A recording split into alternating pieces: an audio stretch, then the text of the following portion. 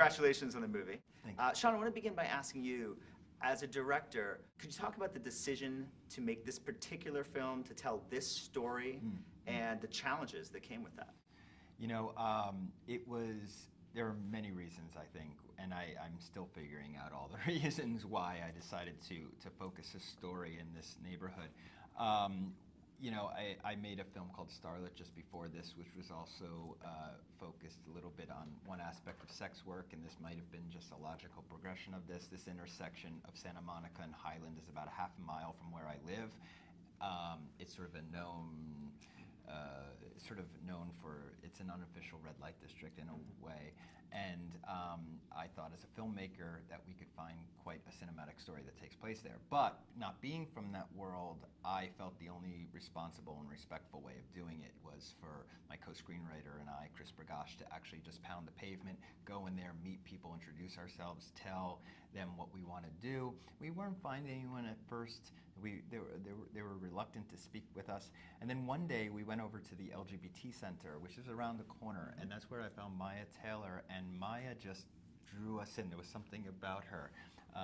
She had that equality, and so we approached her, and she expressed enthusiasm. She was an aspiring entertainer, and so it all seemed to work. We started meeting.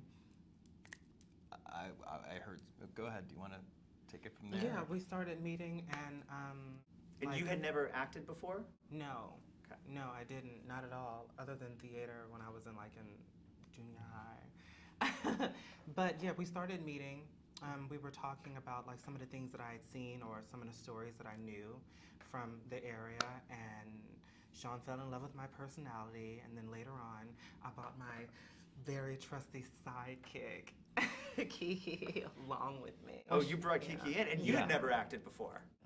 She said she just needed somebody to just stand there next to her and make her look better. And I said, I'm good at that because, you know, I can't really think too far beyond my face.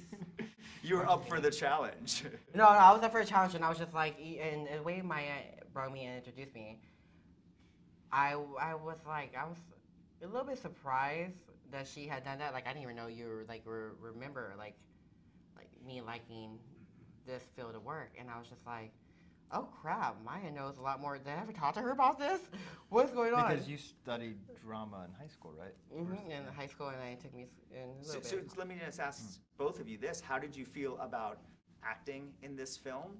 And also, were you able to sort of relate to the characters and to the moments and really feel like you're part of this?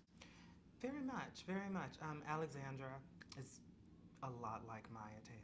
A lot, like the attitude and everything, and her sophistication and her class. Well, except the whole sex work thing, but she's very much like me. And I enjoyed working on it, I guess because the team was so positive and so sweet. Yeah. And is it the same for you? You felt I part of it? felt like there's no way you couldn't feel part of it, because Sean gave everybody a chance to give their opinion and their word and their life to be a part of the process. So it's like, how can you not be a part of it? Somebody who, Sean, Chris, everybody who's involved, who's willing to open everything up and let you put whatever you wanted or listen to whatever you wanted to put into it. And it's just like, how can you not feel a part of anything where everybody's just cool getting on, especially the fact of on an iPhone, it was like, if you weren't part of it by that, you're part of it because you weren't in front of a big camera, you're just on a iPhone instead. They're like, yeah, now we were closer apart. Yeah, we did a lot of workshopping early on before we even while we were still fleshing out the script, and we would have this acting workshop, and immediately I was like, oh my God, I'm really lucky here. I just found these two incredibly talented women, and they were delivering lines better than the stuff that we had written, and setting each other's jokes up and delivering punchlines. It was really a fantastic experience, and I consider myself extremely lucky to have met these two. Yeah, well, you can tell. It's all on screen. You can really tell. So congratulations to all of you, and thanks so much for talking to me. I really appreciate it. Thank you. Thank you.